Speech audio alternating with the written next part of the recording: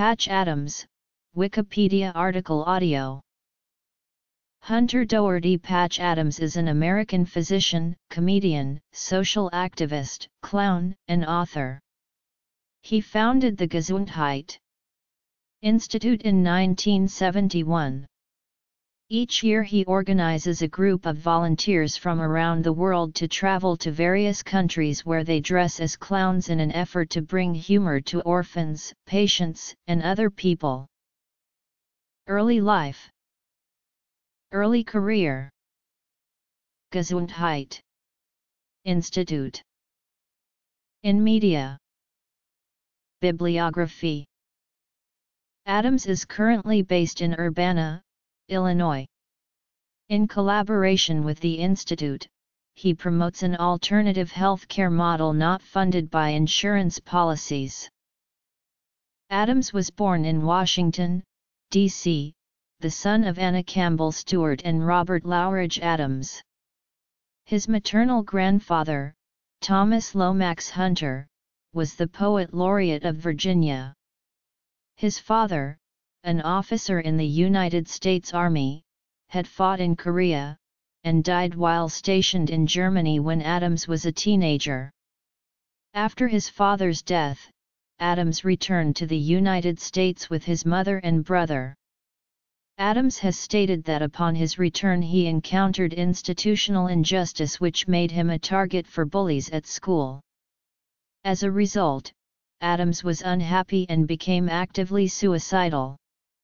After being hospitalized 3 times in 1 year for wanting to end his life, he decided, "You don't kill yourself, stupid, you make revolution." After graduating in 1963 from Wakefield High School, Adams completed pre-med coursework at George Washington University. He began medical school without an undergraduate degree, and earned his Doctor of Medicine degree at Virginia Commonwealth University in 1971. In the late 1960s, one of his closest friends was murdered. Convinced of the powerful connection between environment and wellness, he believes the health of an individual cannot be separated from the health of the family, community, and the world.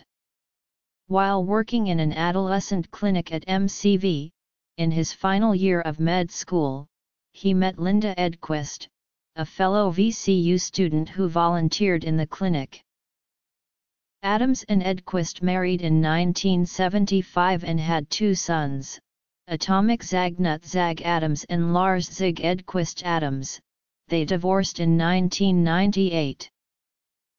Soon after graduation, Patch, Linda, and friends founded the Gesundheit Institute, which ran as a free community hospital from 1971 to 1983.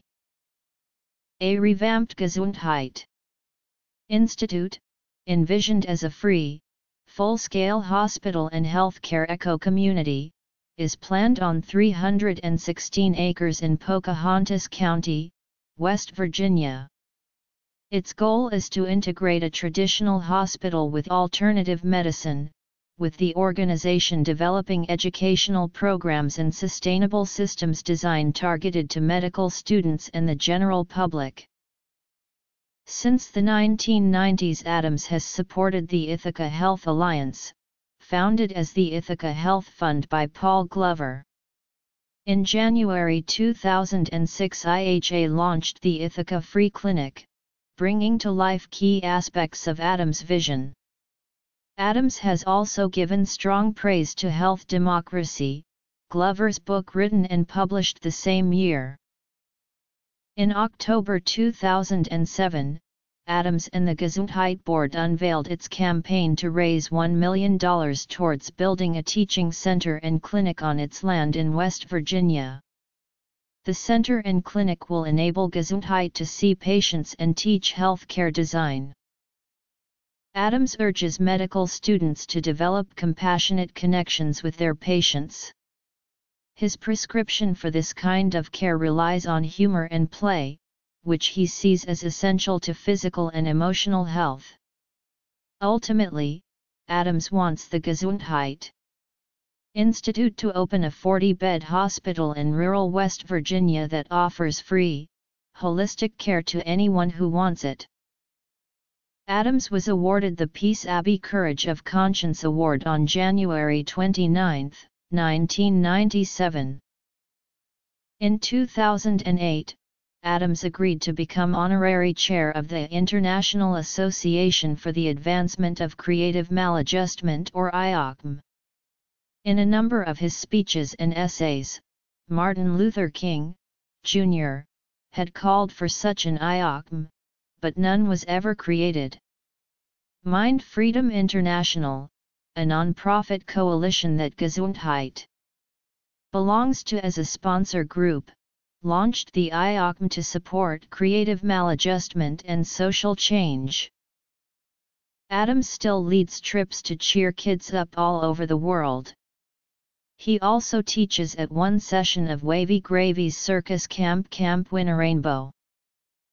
The 1998 film Patch Adams was based on Adams' life and views on medicine.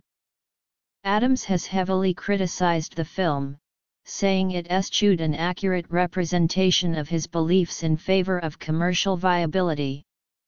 He said that out of all aspects of his life and activism, the film portrayed him merely as a funny doctor. Patch Adams also said of Robin Williams in an interview, "He made $21 million for 4 months of pretending to be me, in a very simplistic version, and did not give $10 to my free hospital." Patch Adams, the person, would have, if I had Robin's money, given all $21 million to a free hospital in a country where 80 million cannot get care. However, in another interview, Adams did clarify that he did not dislike Williams, stating, "I think Robin himself is compassion, generosity, and funny. I like to think that that's who I am, and so I think he was the only actor I wanted to play me, and I think he did a fabulous job."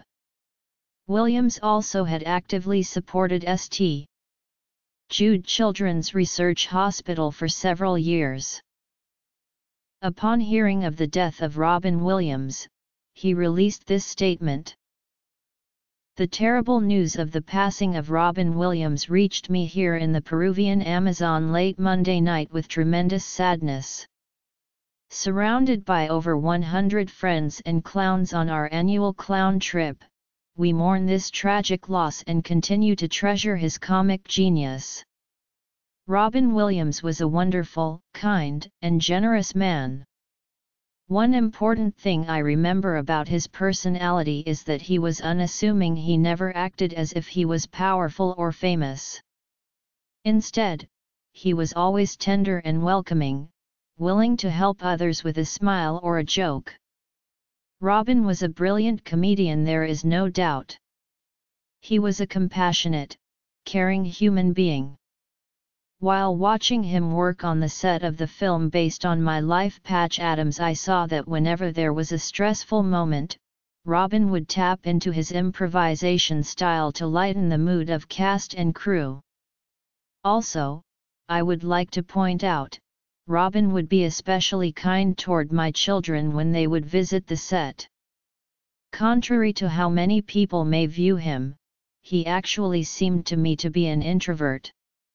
When he invited me and my family into his home, he valued peace and quiet, a chance to breathe, a chance to get away from the fame that his talent has brought him. While early in life, he turned to drug use and alcohol to escape, he replaced the addiction with moments of solitude to help cope with the stress that fame brought. This world is not kind to people who become famous, and the fame he had garnered was a nightmare. While saddened, we are left with the consequences of his death. I'm enormously grateful for his wonderful performance of my early life, which has allowed the Gesundheit Institute to continue and expand our work. We extend our blessings to his family and friends in this moment of sadness. Thank you for all you've given this world, Robin. Thank you, my friend. The 2003 Bollywood film Munna Bhai MBBS was inspired by the movie Patch Adams based on Hunter Doherty's life and his unconventional methods of treating patients. The film brought his methods to the forefront in India and Pakistan, where conventional methods were predominant. As a speaker, Adams travels around the globe lecturing about his medicine methods.